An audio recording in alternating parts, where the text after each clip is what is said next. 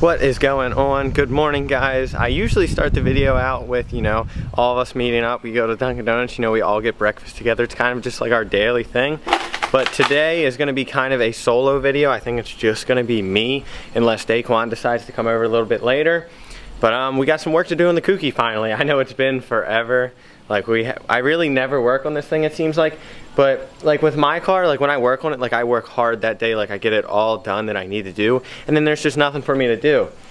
That's just kind of how it goes with the Kouki. When I have something planned to work on, I try to get everything done I can that day so I can just, step to the next project, get that done, then the next project. I really try to make sure I do one thing at a time on that car, just so you don't get confused with anything. But today we are pulling the engine. You're like, why? Why are they pulling the engine in the Kouki? Pretty much, we got to pull the engine because I'm doing tubs. Like I told you guys, I was going to do a tube front end, but I honestly find that kind of pointless because I'm not going to be, like an FD or anything, and I don't want rocks flying all in my engine bay that I worked so hard on. So we're going to be pulling the engine in the Kouki. We actually got to sand all the paint down, and one of the reasons I'm doing that, I know you guys are like, some of the OG guys are like, you worked so hard on the engine bay, you sanded it forever. I know I did, but I spray painted it. And sadly, spray paint just isn't gonna hold up to the heat that's gonna be in this engine bay, especially with tubs. So we gotta sand all of it down, and we're gonna paint it with a gun, so that's good. We're also gonna be painting our own cars with guns, so this will give us some good practice. We might paint Daquan's GTO as well.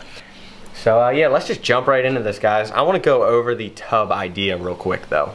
So this is the engine bay for the tubs. I don't remember if I showed you guys my cardboard mock-up, but basically they're gonna start right here, and they're probably gonna come all the way up to here. And this is gonna be a flat part. I'm gonna build a headlight bracket and everything.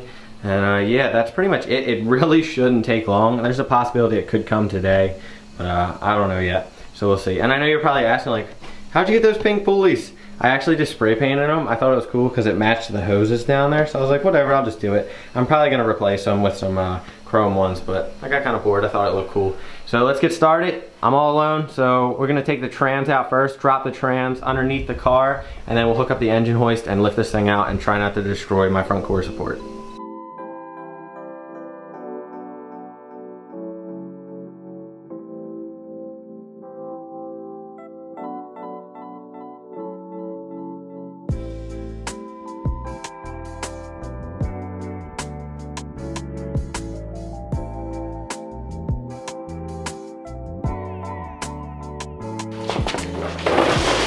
So a quick couple tips if you're removing a transmission from underneath a car, any car, doesn't matter, but as long as it's rear-wheel drive. Remove your shifter. You don't want to go damaging up your shifter hole. It's really easy. It's either 6 bolts, or if it's a short shifter, you can usually remove the top. Strap your motor up. If you have stock motor mounts, it's going to tilt either way forward. It could rip the motor mounts off. The motor could fall between the core support and the subframe, honestly. So definitely strap that up, and then take a screwdriver and pry it between your bell housing and your engine, and you should be able to pop the spindle or whatever you want to call it right out of the pilot bearing, and then getting the shaft out of the clutch itself is really easy. So yeah, let's get this trans out.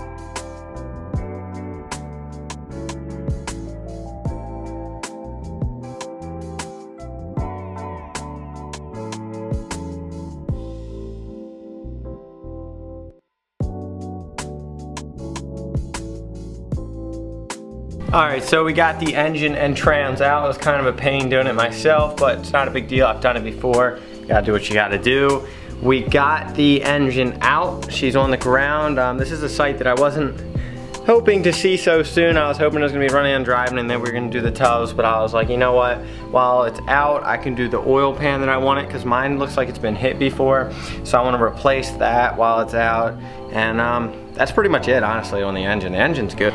So as soon as we finish these tubs up and get the engine back in, it's off to the shop, and it's gonna get wired up, and the car should run. I have big news that I have not released to you guys yet because I'm kind of keeping it held back till it's 100% there. But there's a huge chance that this car could be done this month. There's something going on that is really awesome, and it could be finished. So that's really exciting, and if that's the case, I'll be caught up to Daquan and Zach on the drift car projects, and we'll be able to all paint our cars together, hopefully before Panda Junction, October 22nd. That's when we want to release the cars. So yeah, this is pretty much my engine bay. You guys remember me painting it and stitch welding everything. I blocked in the heater core and the AC spots, and so I think pretty much what's going to happen, I think I need to remove my brake booster, which sucks because I really don't feel like going under the dash and doing it. But for it to be resprayed, I have to. I'm kind of wanting to just do the tubs, like sand this part down and tape all that off and then just repaint the front end. But it's like, I want to redo the whole thing, but I don't really know. I'm gonna have to make up my mind on that one. Alright, so I pretty much made up my mind. I'm just going to repaint the whole engine bay. I don't care, I want it done right. So we're going to be removing the brake booster, all the hard lines, dropping the subframe, steering rack, lower control arms, coilovers, pretty much stripping it completely to a bare shell front end again, sanding everything down, and then getting bare metal sections where we're going to weld the tubs on, and then when they come in hopefully today or tomorrow, we'll weld them in, get everything tacked up, and then either finalize the welds that day or finalize them the next day, and then pick out a color, which I'm probably going to do white again because it looks so clean, and then we'll have it all back together. Then we'll put the engine back in, and then we'll send it off to the shop, and I'll be there also helping. A lot of you guys were thinking I was sending it to the shop and just leaving it there. I'm actually going to be, like, I'm close friends with the guy. I'm going to be doing the work with him there, and he's going to kind of step-by-step guide me so I'll know how to do this kind of thing again. Alright, so I got everything out, the whole, literally the entire front end, engine trans, every single bracket.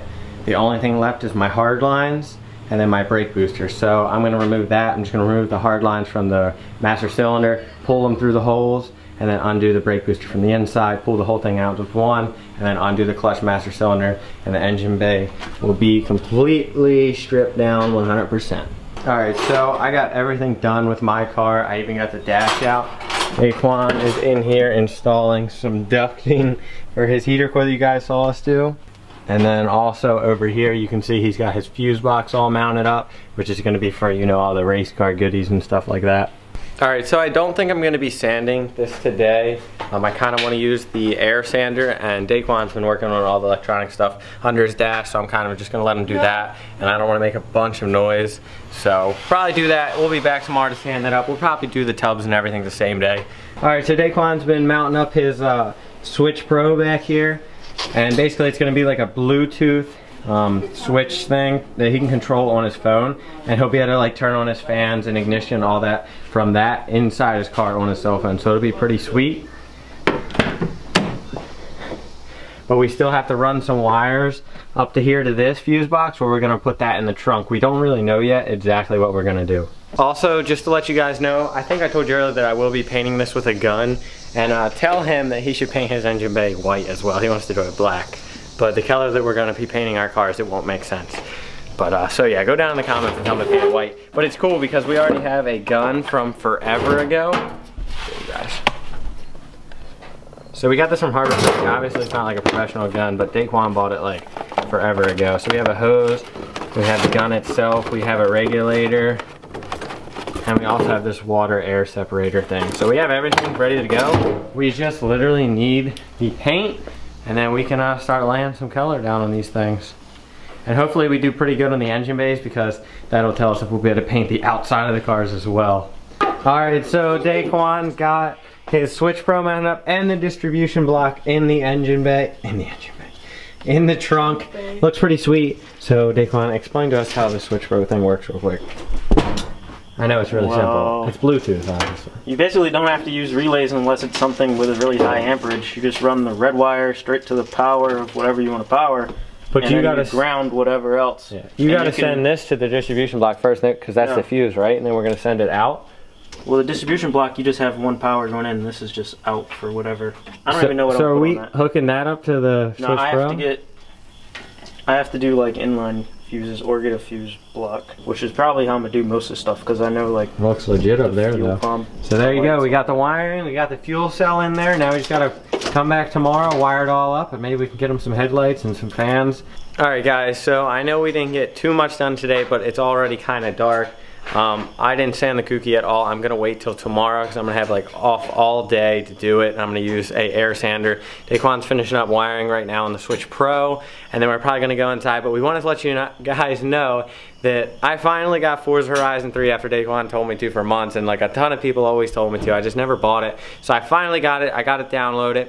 So if you want to go ahead and add me, I believe Zach has Forza Horizon 3. If I'm mistaken, I will have to tell him to buy it. But I know Daquan has it, and I know I have it. So go ahead and add me on Xbox right here, Garage Sideways, and when we are on, just shoot me a message and we will most likely invite you to the game unless there's already too many people playing. So yeah, you can definitely do that. If we don't respond, I apologize. The last time we did this, I got like 100 messages, and that was at like 10,000 subs. So we're a lot higher now, so please be patient. If we're on though, shoot us a message once or twice, and then we'll hopefully invite you to the game and we can do some Mad Tandem skids. So hope you guys enjoyed this video. We will be back tomorrow to finish up the Kouki and get the tub started.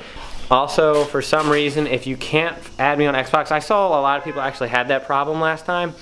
You can also add me on Snapchat. That'll be easier, and then you can just shoot me a message, and then I'll get the gamer tag from there or add you, whatever we got to do to run some tandems. So we'll catch you next time, guys. Peace out. Keep it street. All right, so we're all up here playing Horizon 3 in my room, and I decided to get the Kouki, obviously, because you know that's my car. And we searched Garage Sideways. I figured a car would pop up, obviously, but like this is it has the sticker of my car. Like I forgot what my car even looked like, and I'm looking at this. I'm like, this is the signature look of the Kouki. It's hilarious. Like, just look at this. I wish I could show who made it so I could like. It does, right there. Oh, that guy. 98. You're a beast. Yeah, scroll over. That first one is legit though. Dude, that one's cool. I like the gray. Which, this one? Yeah. Keep going. Oh my gosh, this is hilarious. You guys are awesome. That's so funny. There's so many. They even put the messed up part. Holy crap. That's because my one side had the Bondo on it. Oh my god. That is crazy. Ooh, that one looks good. They get the one where it's messed up. That is so awesome. You guys are seriously This crazy. one, you have the messed up Like part. that is awesome. Flat out. That is so cool. One had the messed up part.